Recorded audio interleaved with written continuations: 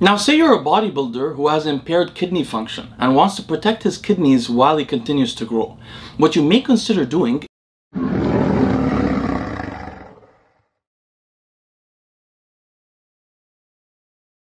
Good afternoon, friends. In this video, I'm going to continue on my previous video about how protein affects our health.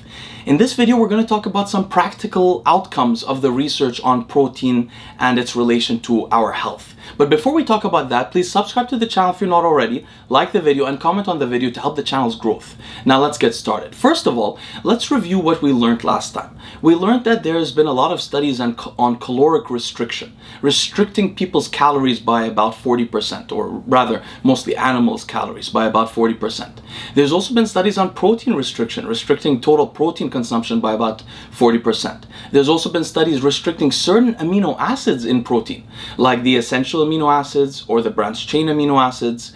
And all these studies have sort of revealed that. Let's talk about two pathways. One pathway is our growth pathways being affected by protein, and the other is our metabolic health. The growth pathway we want to talk about is mTOR. mTOR is activated by dietary methionine, dietary leucine, dietary arginine, dietary glutamine, and it is potentially inactivated by high-dose dietary glycine.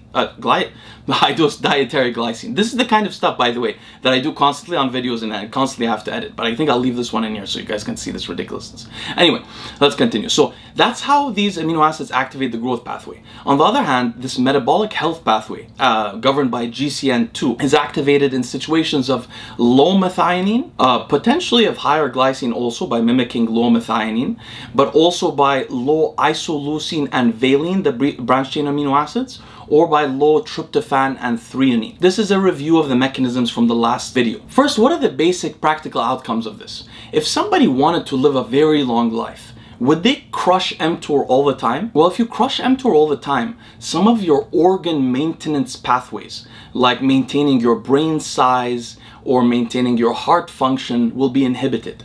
So some public speakers on health like Peter Attia or Rhonda Patrick have theorized that cycling growth periods with repair periods, where you have low protein and low calories in the repair periods and high protein or high calories or both in the growth periods, may be better for health. Generally speaking, if mTOR is always crushed, cancer is limited or minimized, cancer risk is minimized, but you might be more likely to develop heart disease potentially, although the high protein diets seem to worsen heart disease, but you may be able to develop heart disease or atrophy of the heart over time, especially in elder age, and you may develop atrophy of the brain. These are the two considerations. Some people have commented on my post recently saying, oh, but the high protein diets are very important for muscle size in aging or bone mineral density. Just as a side note, let's talk about that really quickly here. Why high protein diets are helpful for muscle size, or why that's important, is because the more muscle you have, if you're not diligent about your diet and you overconsume glucose to the point where you have nowhere to put the glucose because you're hectic and you don't plan your diet, in that case, your muscle can hold the glucose. So it's sort of a sink for excess glucose. So it limits your ability to develop hyperglycemia, which is damaging to your health. So it basically is a buffer against diabetes, having higher muscle. On the other hand, bone mineral density is much more driven by vitamin K supplementation, magnesium supplementation, vitamin D supplementation, than it is actually by weightlifting or protein consumption, in my opinion. And even if it were, bone mineral density is not directly something that's killing people. Rather, the importance of protein is about that organ maintenance issue, the mTOR being necessary to maintain the health of organs. In fact, if you crush mTOR really totally, which I've done before through fasting and using rapamycin, you can end up slightly depressed. And if you crush mTOR in the brain, you will end up depressed and you will have a less functional brain, even acutely. So there's reasons to cycle or balance mTOR. Personally, my opinion is it's probably better to cycle it on a daily basis than it is to cycle it seasonally. And if you were to cycle it seasonally, I would rather think about inhibiting it every so often rather than keeping it inhibited and activating it every so often. Why? Because mTOR needs to be activated for a period of time for cells to fully develop from stem cells to be differentiated and proliferated. It doesn't work if you just activate mTOR for a week or so. I just know this personally because I study the brain mostly. I know about the biology of neurons, and these neurons in their development need consistently activated mTOR to be able to develop fully. So the way I would look at it is, rather inhibiting mTOR for periods of time so that cellular repair processes that work opposingly to mTOR, like FGF21, but also like AMP kinase and other pathways, those get activated. That's the way I would look at it. But how does it work functionally to reduce mTOR? How would you do that? To reduce mTOR, from what we learned earlier, you would reduce, the most effective ways are to reduce methionine and leucine. Lowering glutamine or arginine may also lower mTOR, but I think the most effective way is to lower your consumption of methionine or leucine, and also to add supplemental high-dose glycine. How can you do this practically? Well, a vegan diet, a ketogenic diet, or a low-protein diet will all inhibit mTOR somewhat. I think that a total, really very strong inhibition all the time may not be ideal, as I mentioned earlier. On the other hand, about the metabolic health, how can you improve the activity of FGF21? Well, it's hard to individually remove amino acids from your diet. If you reduce your consumption of animal proteins, you'll have much less leucine and methionine.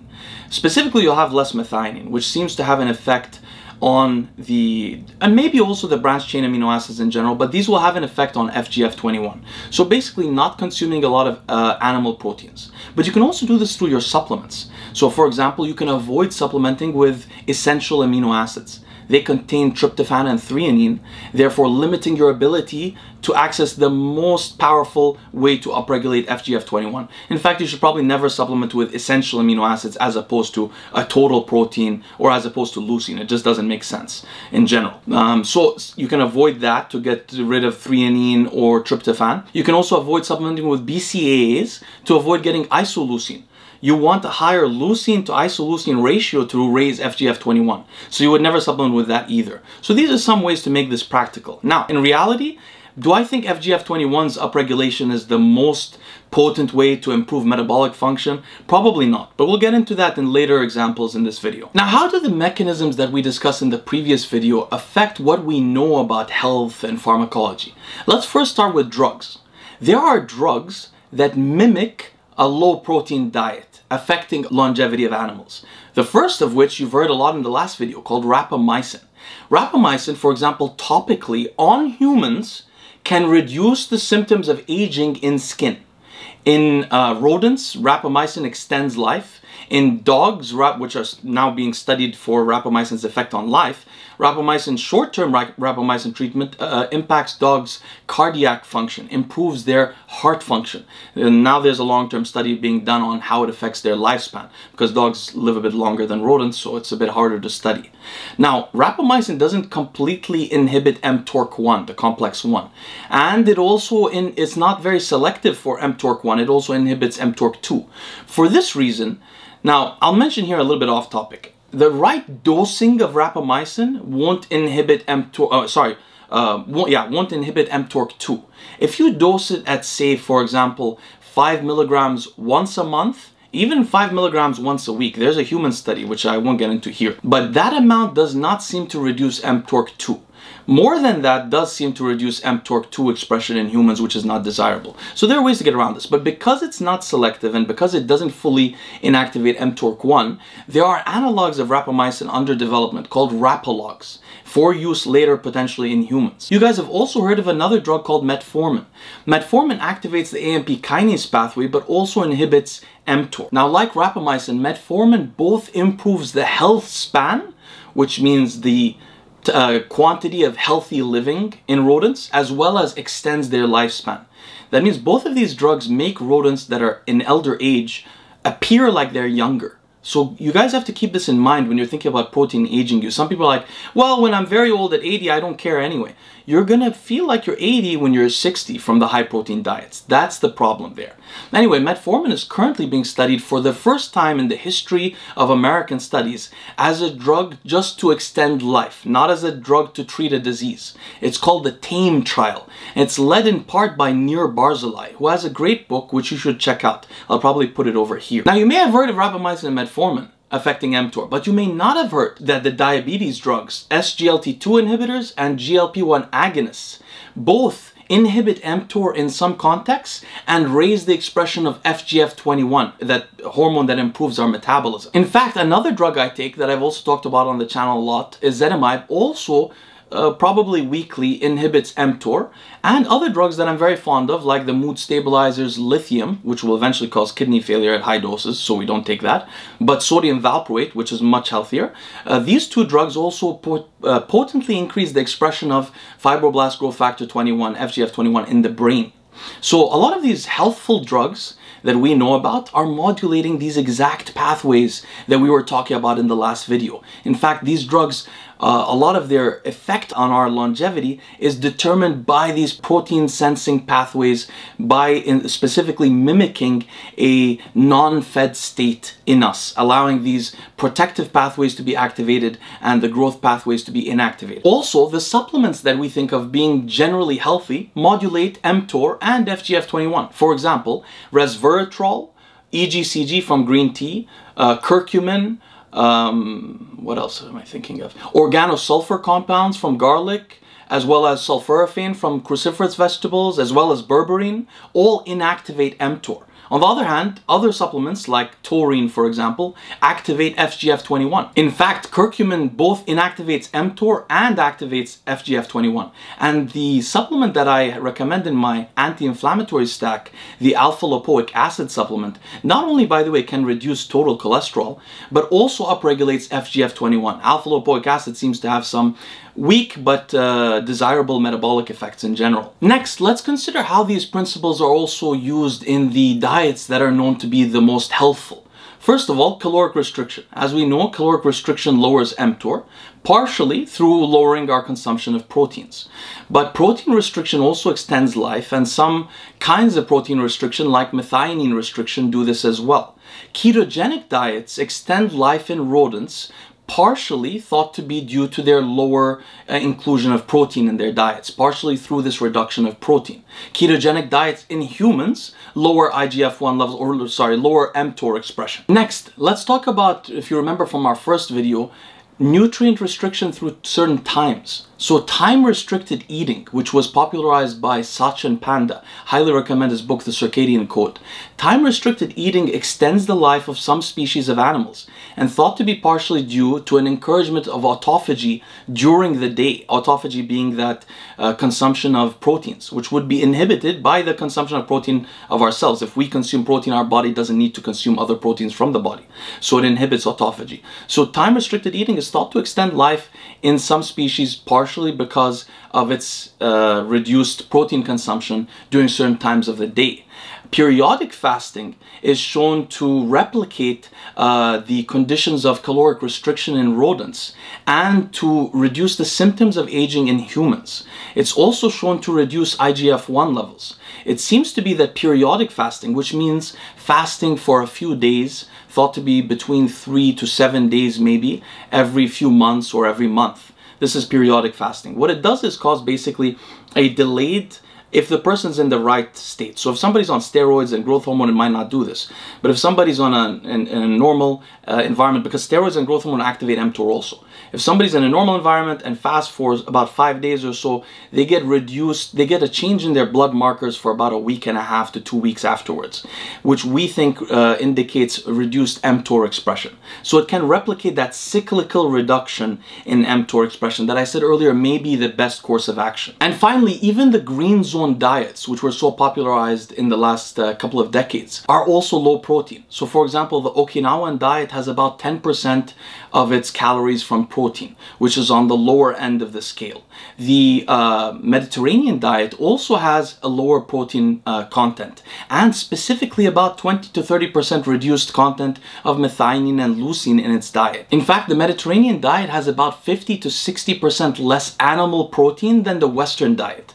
This is thought to be one of the reasons the Mediterranean diet seems to extend life, although I believe separately that the genetics of people living in the Mediterranean is one of the reasons they live so long. But this hasn't been studied specifically in these studies examining the Mediterranean diet's effects on longevity, unfortunately, by the way. This would be a great study if somebody's interested in doing it. Next, let's take some practical conclusions just to show you guys how you can apply this information. Say you were Jay Leno and you want to eat the Western diet for the rest of your life. You want to eat pizza, burgers, and that's sort of all you want to eat. What could you do to mimic the low protein diet's effects on your health? Well, first of all, you could fast, for example, once a month, a periodic fast, say for 3 days, but on the first day you could use 5 milligrams of rapamycin to quickly inhibit mTOR. And so therefore you could go through a cellular repair pathway once a month, for example. You could also obviously do cardiovascular exercise, which has the same impact, sort of activating the AMP kinase nutrient sensing pathway and inactivating mTOR when it's certain kinds of aerobic exercise. But you could also take drugs to mimic these effects long term, not just once a month with rapamycin. You could take metformin, you could take empagliflozin or canagliflozin all year long. You could take ezetimibe as well. And there are also other drugs that have similar valuable effects. You could also supplement with a high glycine content in your diet. You could supplement with glycine several times a day to reduce the methionine, to mimic a low methionine diet. You could also supplement with selenium, which has growth restricting properties like some of the other supplements that we discussed. And you could supplement with those other supplements. There's so many of them, like resveratrol, berberine, curcumin, and so on. Now, say you're a bodybuilder who has impaired kidney function and wants to protect his kidneys while he continues to grow. What you may consider doing is never supplementing with protein. It's clear from empirical experience. You can ask Chad Nichols or anybody that's very, very knowledgeable. Well, there's nobody like Chad Nichols, but from experience, you can ask the top coaches in bodybuilding. Real meat, and particularly some portion of red meat, seems to yield the best results. What I would think is it's much better for you to consume the majority of your protein from your diet, and also to be able to then limit the protein that you consume by adding some supplemental leucine with every protein containing meal. So if you consume like 5 grams of leucine with every protein containing meal, you know you've activated mTOR. You don't really have to rely on the protein for that. Now you can actually use the protein as a building block, like Lane Norton or Greg Doucette would tell you to do. So you could lower your protein consumption in totality, but consume that leucine. You would certainly never consume EAAs or BCAAs if you wanted to protect your kidneys while getting the most signaling and the lowest protein that you need. So that's how I would go about it if you had concerns about your kidneys but wanted to grow as much as possible. Now, what if you wanted to improve your metabolic health as a super heavyweight strength athlete or bodybuilder that has mTOR activated all the time? As you guys have seen, these athletes often are insulin resistant. I believe this is one of the reasons for their visceral fat in their abdomens. From the research we just discussed, you could go through cycles of lowering your amino acid consumption, lowering your protein in your diet, and raising maybe just leucine because it has good effects on lean tissue retention and fat, reduces fat deposition and so on. But you're basically trying to reduce isoleucine, valine, tryptophan, and threonine in your diet. So you would lower total protein consumption and consume some leucine. That's the way to go about that. But in my opinion, that's not the best way to improve your insulin sensitivity. To be honest with you, FGF21 may be very valuable, but I think the most valuable thing is actually to get rid of visceral fat. So a sudden period of periodic fasting, like I described in my video called How to Shrink Your Waist, check that out. I think that's a much more valuable and efficient way for these people to regain insulin sensitivity. Even though I described the FGF21 pathway and how it's used extensively, I think that's more useful for people that are not competitive athletes and don't have to be that efficient. They can know that a low protein diet may be better for their metabolic health in the long term. For an athlete, I think fasting sparingly is very efficient at rejuvenating the insulin sensitivity of the person. I don't know which word to use, but the point is fasting is more efficient, I think, there. So I would rather fast than do this complex amino acid modulation thing to upregulate FGF21. What if you're a bodybuilder that's a vegan? What would you want to do knowing what we just learned? Well, you would probably want to supplement with leucine and potentially also with glutamine and arginine to make sure you activate mTOR. You may need to supplement with other things like choline and B vitamins to make sure you're healthy. But these 3 amino acids should be enough to fully activate mTOR for you. Then you only really have to worry about amino acids for building blocks as opposed to this nutrient sensing pathway. Because otherwise, as a vegan, you're missing essentially. Meat eaters are, compared to you, sort of like people who take steroids. They have a special part of their life that activates mTOR. Unless you get your leucine and to a lesser degree arginine and glutamine, you're not going to have that ability to compete with them to the same level. Finally, what if you wanted to have good skin but wanted to live very long?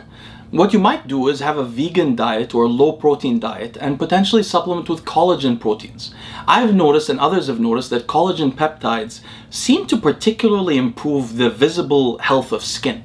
You might also want to consider adding rapamycin topically to the skin that you're particularly concerned about. You may be able to rejuvenate your skin there just by modulating these growth pathways. So these are some examples of how you can use this information in your own life. I hope they were helpful. Next, let's take some takeaways regarding supplements. What could we know about supplementation from what we just learned?